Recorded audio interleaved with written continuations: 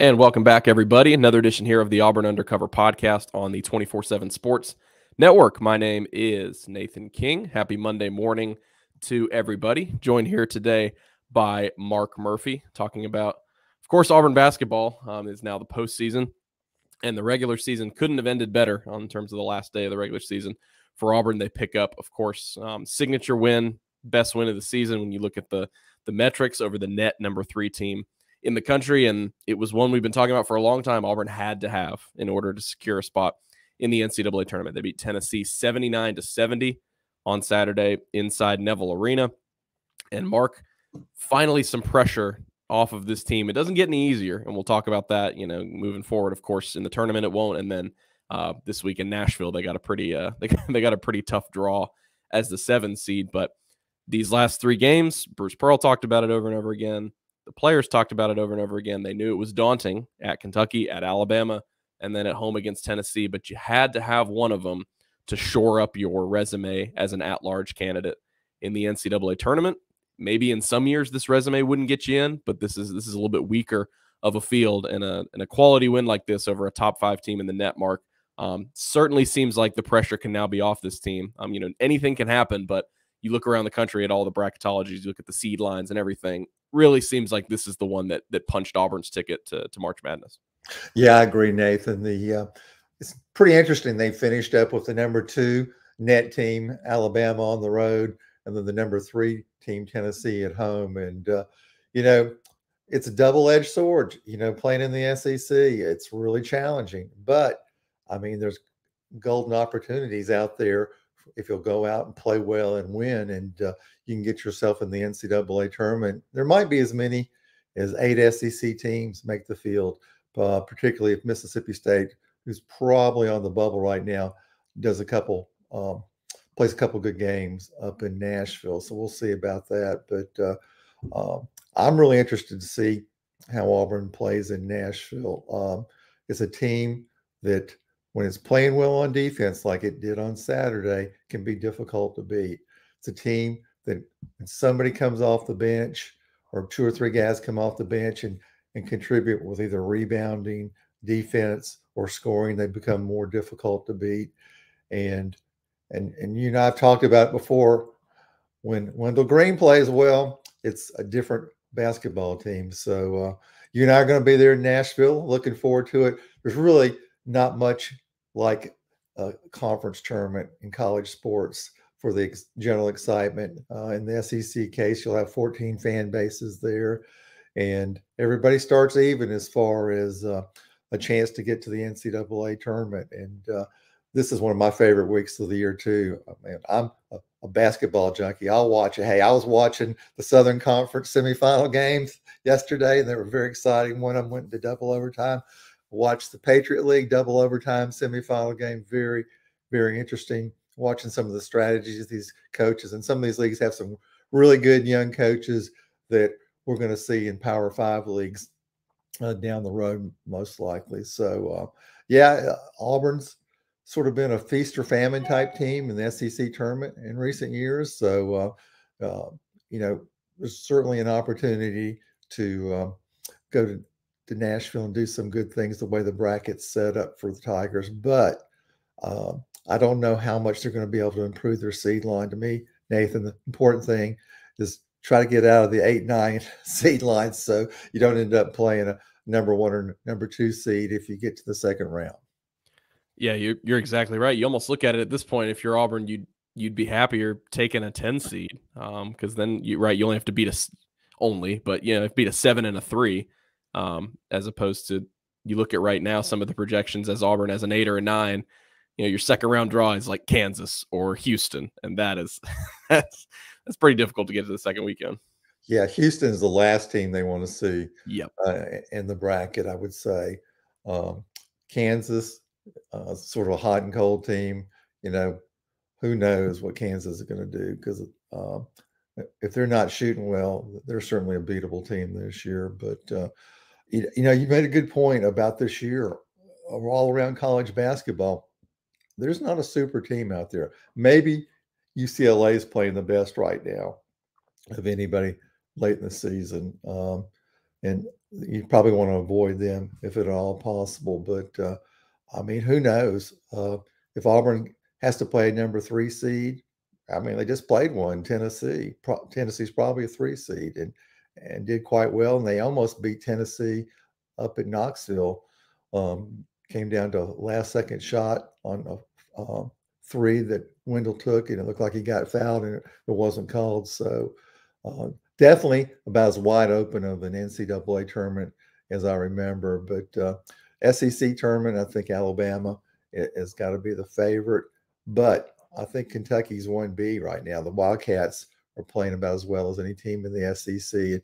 We know they've had the talent. You know, they were picked to win the SEC in the preseason. Some people picked them to win the national championship, but in my eyes, Kentucky's underperformed, even taking into consideration that Oscar Sheway was not full speed to start the season, but he is now, and Kentucky's playing pretty well. Yeah, I wanted to touch real quick on the win over Tennessee on Saturday. Second most points Tennessee has allowed all season. Bruce Pearl said at postgame, hanging 79 on this year's Tennessee team is no small feat. You mentioned how important Wendell Green was in this game. He tied a season high with 79 points, 24 points. Shoots 8 of 14 from the floor. Really just, more than his scoring. He's able to affect the game in a lot of other ways. For me, Mark, the big thing about this, until Auburn was able to close it out down the stretch, which of course that's been what's held them out of these kinds of games. They've had leads against quad one teams all season long and haven't been able to hold on to many of them. So of course that was the big storyline down the stretch. They got enough stops. They made enough shots in the final few minutes of the game. But every time Tennessee had a run here, it was like you'd look up and they were 7-0 run, 7-2 run, 6-0 run. Every time Tennessee was able to gather at least a little bit of momentum, Auburn punched back in this one. And they, quietly went on runs of their own. And so, I just think it was probably either one of, if not the best overall game Auburn has played all season when you consider the quality of the opponent. And the thing was, Mark, it was senior day, and Auburn seniors, all of them, including Lior Berman, played a really big role in this win for the Tigers. First 9 points in the game were scored by seniors, and throw in Zep Jasper, whose defense on Vescovi late in the game was really important because he was the guy who was the hot hand for Tennessee, and a real veteran guy. Played for 4 years and been a key player for Tennessee. And with Ziegler, the point guard, out, Vescovi had a bigger ball handling role, and Zep just lived up to his nickname of the Honey Badger and just gave it everything he got. And when he fouled out there late at the end of the game, he looked like somebody who had extended every bit of energy possible playing in a game. And I think Zep was in for 24 minutes, and he was in at closing time, which is not the way they've been playing most of the season. So I was happy for Zep.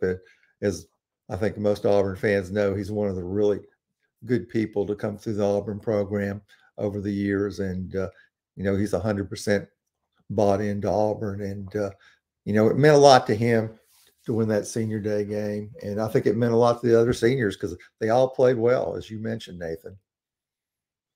Yeah, I think maybe the biggest crowd reaction of the entire season was a fast break play. Katie Johnson saves it out of bounds to Jalen Williams, who then finds Lior Berman, who gets up for the first dunk I've ever seen him put down in his Auburn career. Maybe he's done it before. I haven't even seen him dunk that much at practice before. So that play certainly got the fans off their feet. And then, like we talked about earlier, Mark, you mentioned Zep Jasper's defense. Tennessee goes the final 6-13 of this game without a made shot. And, in the post game, Bruce was like, everyone wants to talk about hitting shots. Everyone wants to talk about, we missed the game-winning shot. who's taking the last shot? He said, you don't win games without getting stops. And that has been so crucial for this team all season long. You think back to, I think about at Texas A&M, at Vanderbilt. Those are two games where it looked like Auburn had a really good chance with maybe 3 or 4 minutes left, didn't get enough stops down the stretch. The other team scored. The other team got to the free throw line. So like you mentioned, Zep Jasper's defense late in this game cannot go underappreciated. And then on the other end, I believe Alan Flanagan, it was Alan Flanagan, Jalen Williams, and Wendell Green scored Auburn's final 23 points in this game. So they really helped them close out their down the stretch. And like you mentioned, Mark, earlier, this is a wide open NCAA tournament field. It's also an SEC tournament that I think could get really exciting, because you look at what Alabama has done recently. They're certainly the best team in the league, but they've had their inconsistencies, and it's really been ever since the Brandon Miller stuff started. I agree that Kentucky is probably your 1B. They just lost at home a couple games ago to Vanderbilt without Liam Robbins. So, there's probably not a super team right now in the SEC either, with the way Alabama is currently playing. So with the results of Saturday's games, Auburn couldn't finish any lower than number 7. They couldn't finish lower than 7. They could have been the 6th seed. That would have required Ole Miss to beat Mizzou on the road. A couple other things would have had to happen, but that Ole Miss almost did it, and they almost did it. And Auburn, of course, for an easier first game, would have liked to have been the 6th seed, but the 10 seed for Auburn to play in that first round, it could have been Florida, could have been Mississippi State, and it could have been Arkansas. It was almost Florida, because LSU was up 10 in the second half. LSU's been the worst team in the league all year, and they also showed why they've been the worst team in the league, because they couldn't close out a game where they had the lead most of the way. So it ends up being Arkansas, Mark, in this 10 seed, and Arkansas is one of the most talented 10 seeds you're going to find in any conference tournament anywhere. Of course, Auburn beat them back in January, 72-59. In that game, Wendell Green had a great game then. You'll remember Auburn used that zone defense, because Bruce Pearl was like, we're just not big enough to defend these guys. We're not big enough. We're not lengthy enough. So that zone really bothered Arkansas. And a lot like Auburn, Mark, Arkansas has just had a brutal schedule this year. They haven't beaten a ton of good teams. And like we were talking about before we got rolling, their 5-star freshman, Nick Smith, whom Auburn, wanted as a recruit, he's back, and he gives you a prolific, scoring guard. But they're 2-5 to end the season in games since he's joined the lineup. And so it's definitely a dangerous team as a 10 seed. It's definitely a team nobody wanted to see in the SEC tournament. At the same time, they've been playing pretty inconsistent basketball. A lot like Auburn, they've not really been able to find consistency game over game. The last couple of years, Arkansas has gotten hot and played well late in the season, and currently they're not playing that way right now. So, made sense to zone them up in the first game, because Davis is a good outside shooter, but he's not real consistent. The point guard, boy, he can't shoot outside for Arkansas. And, they're really athletic. They can get up and down the court very well. They're good on defense. They're a pretty good rebounding team. But, I won't be surprised to see Auburn, make Arkansas prove they can beat the Tigers with 3-point shots. So it'll be something to watch. And, I agree. You make a point about Arkansas being a 10 seed. That's kind of crazy, because this team, I think they're not 18 in the net or something like that. It would be, if Auburn can get the win, it's certainly a slight resume enhancer for the Tigers. But yeah, I think it's pretty much a toss-up game up in Nashville. Auburn's going to have to play really well to win this thing, and I think there's a good chance Auburn will play well. So, playing Florida would have been easier for certain. Playing Mississippi State would probably have been easier too, even though Tolu Smith is just having an absolutely great season.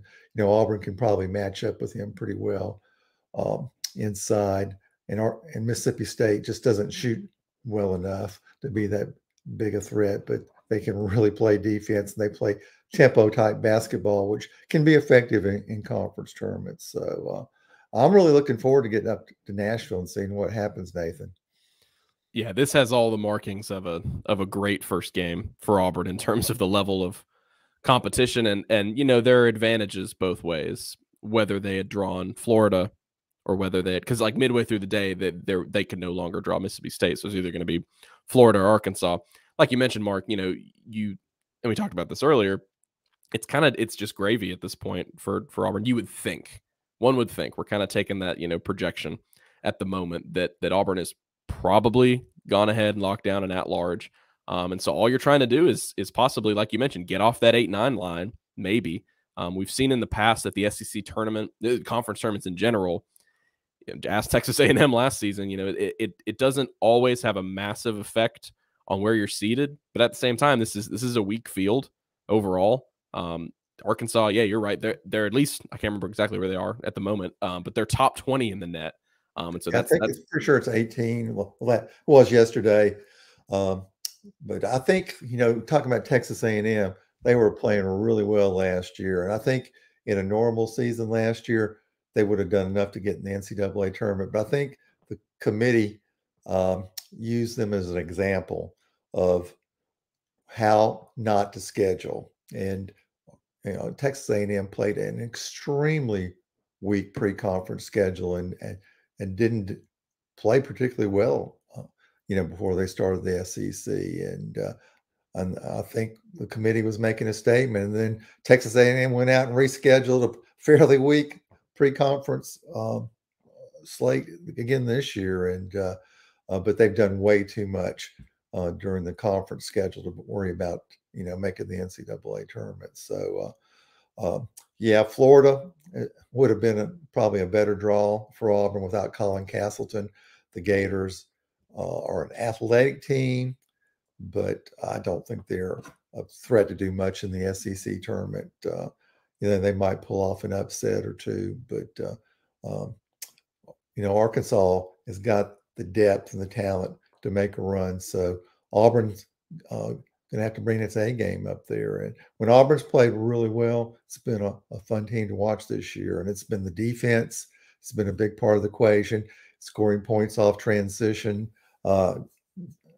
through turnovers forced. And that was one of the keys to success against Tennessee. Auburn dominated the fast break point statistic. Things have only gotten uncompetitive for Auburn a couple times this season. You think about when that happened. At home against Texas A&M, Texas A&M took its biggest leads because they made 6 of their first 9 3-pointers in that game. So that just put Auburn way behind the 8 ball. Like we're talking about with Arkansas, doesn't necessarily seem like the kind of team that could do that. You never know. And then in Kentucky, that home crowd and them just playing on the road, things just started to completely snowball. So you'd think none of those factors would be in play at a neutral site. Certainly Auburn is going to have the advantage of having a great crowd. Arkansas will have a great crowd there as well because they're got a great basketball fan base. But it'll be a true neutral site. It'll feel a lot like an NCAA tournament game, especially because both teams are going to really gain from this one. What's funny, Mark, and I've talked about this a couple times over the past week or so. You mentioned feast or famine in the SEC tournament. They've won a game in the tournament, in the SEC tournament, twice under Bruce Pearl. All the other seasons, they haven't won a game there. But when they win a game, they won 3 games in his very first season. And then the Final Four year, they went all the way and won it. Every other season, they haven't won a single game in the SEC tournament. So there's precedent to think if they win at least one game, maybe they can go on a run. If they only won one game and then lost the second round to A&M this year, it'd be the first time that's ever happened. And so certainly I think that's a trend Bruce Pearl wants to turn around because, they really, like you said, it's just been completely feast or famine. Either they do really, really well. And like his first season, you're thinking oh my gosh, is this team going to play its way into the tournament and win the whole thing? And then of course the Final Four year, they were just completely streaking. So let's talk a little bit about their path and their side of the bracket. We've talked a good bit about A&M. See if I can pull us up here with the bracket. There we go. So I think, the most desirable top 4 seed certainly was Missouri. It's probably going to be Missouri for anybody. For Auburn, you would definitely want to play Missouri because you destroyed them. But they're not on your side of the bracket. So if Auburn advances to Friday, if they win against Arkansas, they'll play the 2 seed, which is Texas A&M. And I was looking this up this morning, Mark. It's 5 or 6, I think 6 times in Bruce Pearl's tenure. A team has had an opportunity to beat Auburn 3 times in a season. 5 times it's happened because of a rematch in the SC tournament. And then the only other time was Kentucky when they played them in the Elite 8. Nobody's ever done it. Nobody's been able to beat a Bruce Pearl Auburn team 3 times in a season. Could Buzz Williams be the first coach to do that? I'm not sure if it's ever happened in Bruce Pearl's career either. To me, I look at A&M. What are they? 17-3 since Christmas or something like that. I mean, they're playing fantastic. But to play devil's advocate, Mark, it's hard to beat somebody 3 times in a season. Yeah, Auburn doesn't want to see Buzz Williams in A&M because they've had Bruce's number, but at the same time, you've got to think Auburn would have a good chance to win a third game. I'm just not sure I could see them going 3-0 against the Tigers in one season. Yeah, the first game, like you mentioned, Texas A&M came out unbelievably hot, shooting 3 points at Neville Arena, and then out at Texas A&M in the rematch, it was sort of. There's been several games this year that Auburn was not the beneficiary of even-handed officiating, and I thought that game out at Texas A&M was one of those. There was a huge discrepancy in some of the calls, and it ended up Auburn losing a close game out there. So, if the game is called, if Auburn advances to play Texas A&M, and the game is called like the one was Saturday against Tennessee, which I thought the officials weren't perfect, but I thought it was an evenly called game on both sides. I don't think either coach had a whole lot to complain about, and then Auburn will certainly have a chance to beat Texas A&M if they get that far. A lot of things will have to go well for Auburn because Texas A&M's guards are playing extremely well right now, just about as well as any guards group in the SEC. So that'll be something to watch. And what they did against Alabama Saturday was impressive. So Auburn's got some big challenges ahead, and no classes this week at Auburn, so players can totally focus on basketball this week and see if they can get up to Nashville and play like they did on Saturday against Tennessee. If they do that, it's going to be a very interesting game against Arkansas, Nathan. Yeah, and play like they have the better part of the last month and just, be able to close out a game. They've played so well against quality opponents. They are the only team in this year's field besides Missouri in the SEC tournament that has an opportunity to play 2 straight top 25 net teams to start things out. So again, at the end of the day, as you're looking at the SEC tournament, what it's about this year for Auburn is just win as many as you can. If you lose and go home because of that draw, it's really not the end of the world. They've probably already done enough. It really seems like, unless there's like some crazy, amount of bids stolen from low major conferences, it really seems like they've probably done enough to get in the field. You look at projections right now, like they're already 8-9 seed, like we talked about. So they'd have to drop a couple more seed lines, and losing to the number 18 team in the net, Arkansas, is probably not going to do that to you. But at the same time, go in there, win 1, that'd be great. Win 2, that'd be fantastic. Maybe you can move up like a whole seed line if you beat them and Texas A&M. Of course, you're looking at it here, it would probably be Kentucky on Saturday. Give Vanderbilt credit. Vanderbilt's been great this season, and they will be playing. They are the team, them and Mississippi State, that are going to be kind of fighting for their tournament lives. And it's in Nashville. You never know. Maybe Vanderbilt could go on a run here, but I struggle to see them beating Kentucky twice in like the span of 2 weeks. So Kentucky probably awaits you on Saturday if you're Auburn and you can make it that far. That's a really tough draw. That's a really tough ask again. But again, same time, just go in there and win as many games as you can. And so I'm really excited to get up there. It's crazy, Mark, that this team hasn't played a game at the SEC tournament in Nashville since they won the whole thing, because it was canceled, and then you had the postseason ban, and then you had the tournament in Tampa. So they haven't played on that floor, not even won a game. They haven't played on that floor in Nashville since they won the whole thing. So maybe they'll be able to carry over a little bit of mojo from the last Yeah, time. I thought that team that went up to Nashville and didn't get to play because of the season being canceled, I thought that team was primed. They were ready to make a run in the SEC. They were going to be a handful in the NCAA. Yeah, they were 2 seed in the NCAA tournament, so you kind of liked that side of their bracket.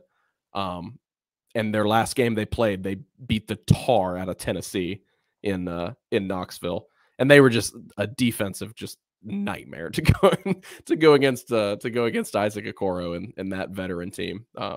Yeah, man, that would have been what could have been. That would have been a really fun team to follow along in the NCAA tournament. But this team has an opportunity to do that as well. I think a lot of Auburn fans are pretty excited about after the Tennessee game on Saturday to see their team in March Madness yet again. We think 95, 96% chance. You can really bolster that. Certainly with a win over Arkansas, you'd be like, if it's not already, lock it, stamp it, just everything. Go ahead and send it off. So we're really excited to go to Nashville and cover it for you guys. Me and Mark will be there for as long as Auburn is. We'll be there on Wednesday, bringing you guys some updates from an open practice. We'll talk to players on Wednesday in the locker room, and so it's always a good time. I've loved going to the SC tournament the past few years, and excited for it this year. So thank you guys so much for listening today to this episode of the Auburn Undercover podcast. If you guys enjoyed it, go leave us a 5-star review. The bumper music is by Beats by Mordecai. You guys can follow him Twitter, SoundCloud, Instagram. And until the next episode, where we will probably be talking to you guys from Nashville, we will see you guys later. Everybody have a great start to your week.